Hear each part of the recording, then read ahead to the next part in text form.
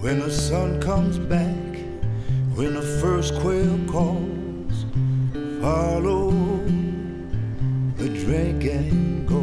Good morning, Southwest Spurs. We are bringing you today's show on location at Pumpkin Central. That's right. We're here in the office, surrounded by these roly-poly orange beauties. I thought it might smell more like pumpkin pie in here, though.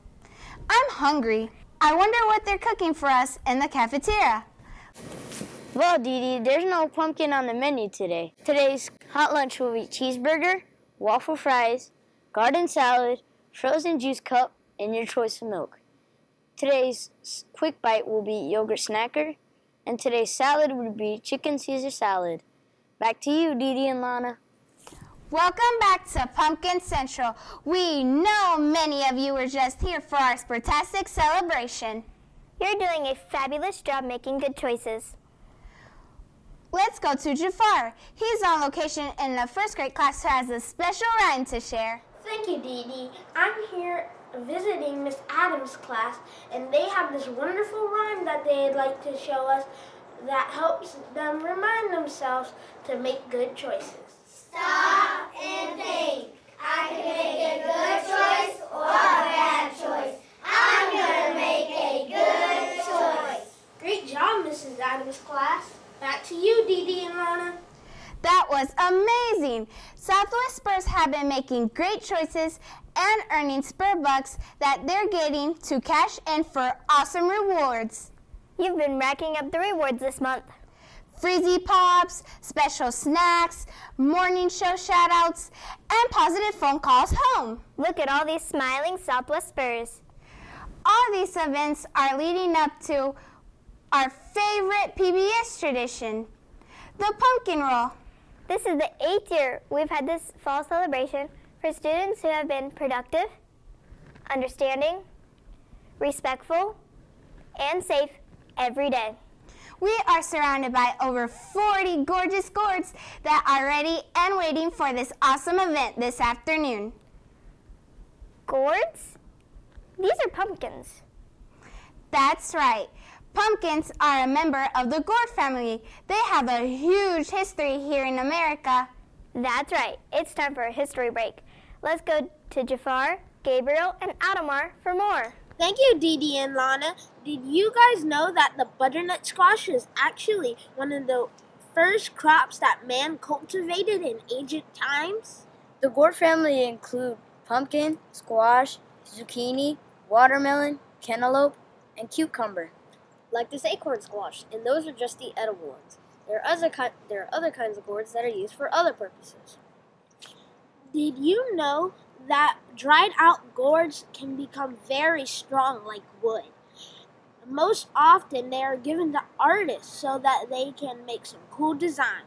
They also have practical uses as bowls, pitchers, and even birdhouses. Hey Lana, that reminds me of a book our teacher read us, Follow the Drinking Gourd. I remember that one. Did you know this book is based on a song that slaves used to communicate to each other that they can escape slavery? The gourd kind of looked like this. They used to cut it open, hollow it out, and used to drink water out of it, like a dipper.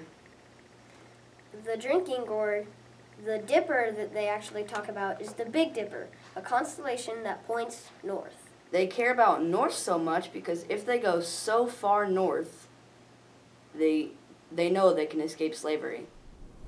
That's a great idea for my next AR book. Oh, that reminds me. Spurs who have met their first 9 weeks AR goal were treated to ice cream sandwiches and a special recognition to celebrate their reading success. Excellent job, everyone. You worked hard to read and take tests with an 80% average or higher, as well as reaching your point goal you set. You know, Dee Dee, another way that gourds have carved their special place in history is the music of many different cultures. Maracas, as well as many other varieties of shakers, are used as musical instruments in many cultures. Let's check it out. Hi Spurs, it's Jafar here at Miss Gibson's class. And they're using some awesome percussion instruments that are made out of dry gourds, like the güero.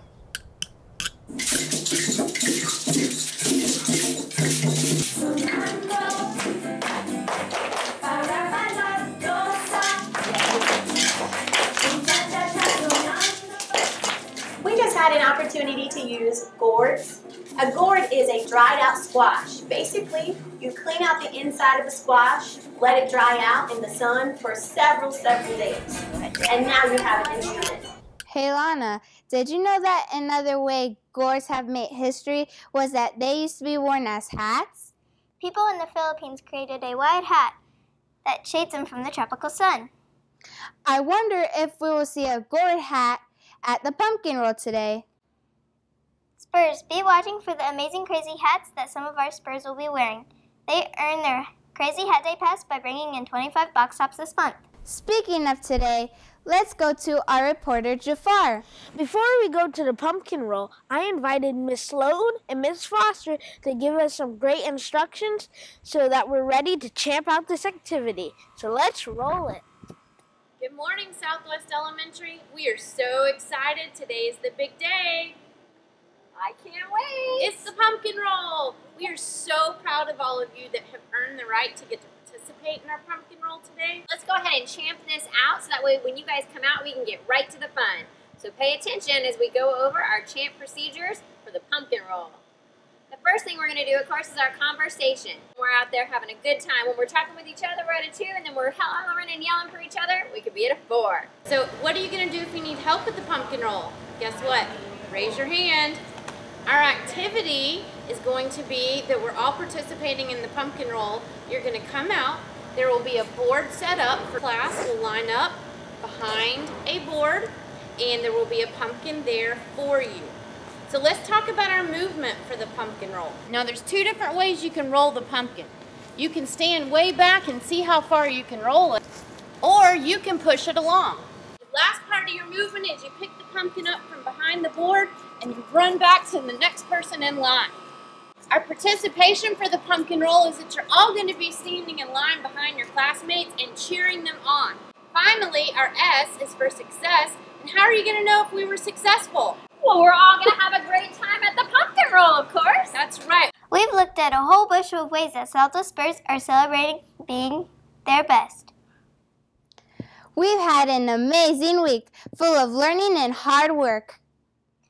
Let's stay focused this morning and be ready to celebrate this afternoon. See you at the pumpkin roll. See you there. For the old man is old.